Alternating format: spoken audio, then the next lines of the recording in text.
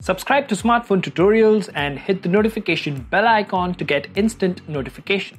Now recently I uploaded a video in which I showed you how to install Skyhawk Recovery, and in today's video we will have an in-depth look at it. Basically, what are the functions available, how is it different compared to TWRP, and what all you can do with this particular recovery. Now before we begin, if you haven't already, please subscribe and hit the notification bell icon so that you get notified every time I upload a video. At the same time, here's a card to my second channel, that is Kratos390. Go ahead and check that channel out as well. Now without further ado, hello awesome people, welcome to Smartphone Tutorials. My name is Kailash. Let's get going.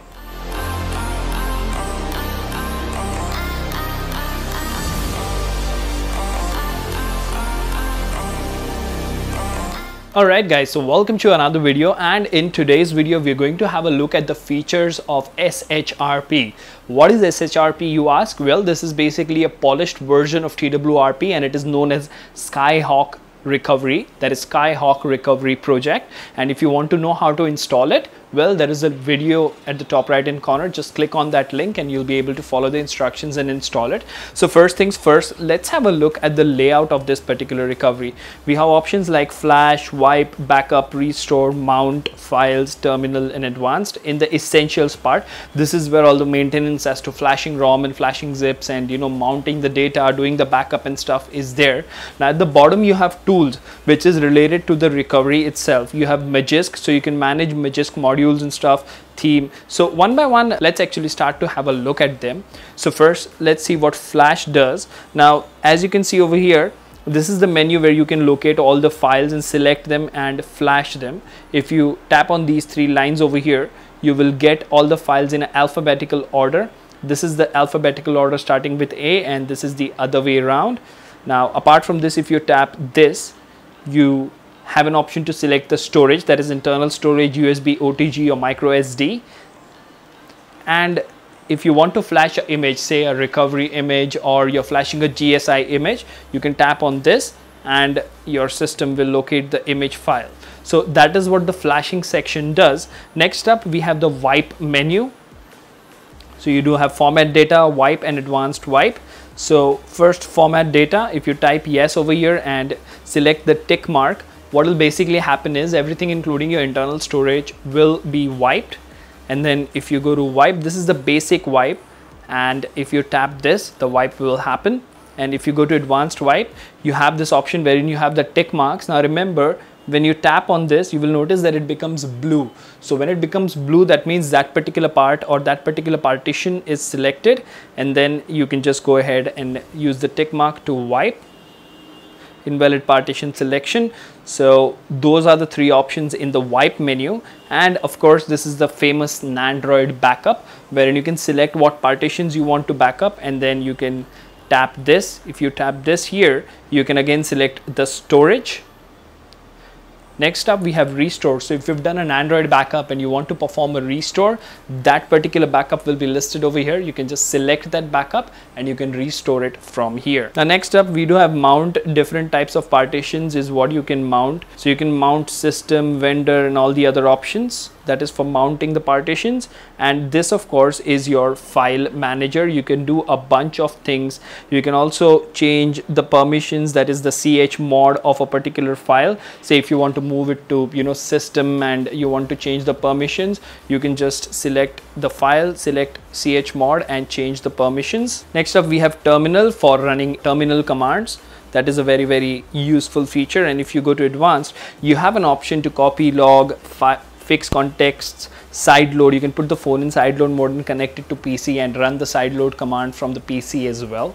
And you can partition as well. So that was everything about the essentials. Now we come to the very important and interesting part for this particular recovery. So say first, if we go to Magisk, enter. You have an option to unroot and root. That is very simple. You have a core only mode and you have list of modules. So if there is any module that is active without actually booting into the system, or say if you're having a boot loop, you can go ahead and disable the module from here, or you can enable it as well.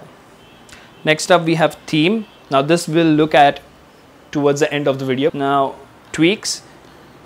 You can manage your substratum overlays. You can clear the fingerprint impressions from the system. You can force encryptions and you can enable or disable camera to API. We don't need to use that because we already have camera to API enabled by default on the Pocophone F1.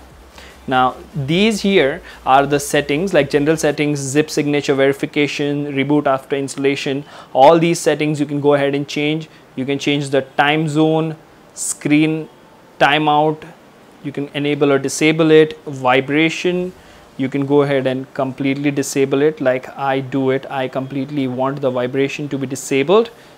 So those are all the settings over here. And then if you go to security, you can actually lock the recovery using a pattern over here, or you can select a new password as well.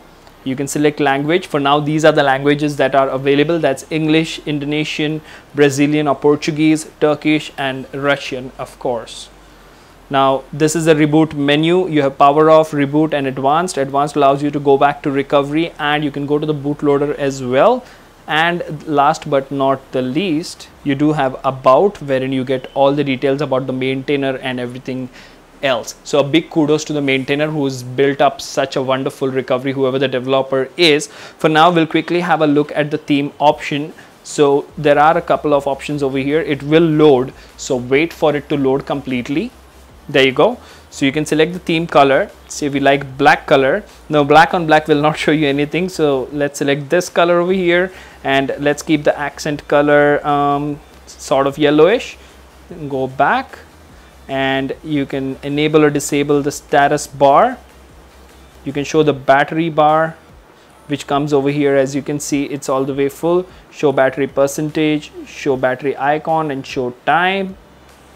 And then you can select what type of a nav bar you want. You can select next bit, that is sort of like the pixel. Rounded corners, notch mode, you can do that as well. Once everything is selected of your choice, you can tap here. It is applying the theme. Basically it will repack the recovery and reflash it. Let's wait for it to be done. There you go. As you can see, that's the battery percentage, that's the battery bar. The accent color and everything has changed. The accent color has become yellow. The navigation bar has changed. So all in all, this is a pretty amazing recovery. It gives you a host of options and present it in a very different way. I really liked it. Let me know in the comment section if you liked it or not, and please do like this video because it really helps the channel a lot and it doesn't cost you anything. Until the next one, this is Kailash signing off at Smartphone Tutorials. Keep smiling. Take care. Goodbye.